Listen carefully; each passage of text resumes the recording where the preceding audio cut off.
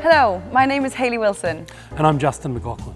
On Thursday the 7th of April at 11 AM, we, along with our colleague Anna, the Deputy Head of Pastoral Prep, will be coming together to discuss some of the challenges children encounter when they return to face-to-face learning.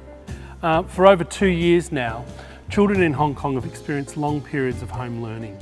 The latest began in early January and will finish soon when students can return to their classroom. Is your child nervous about being around large groups of people again?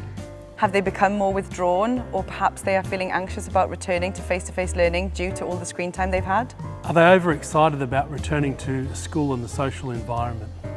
Are you worried that they haven't kept up to date in their core subjects?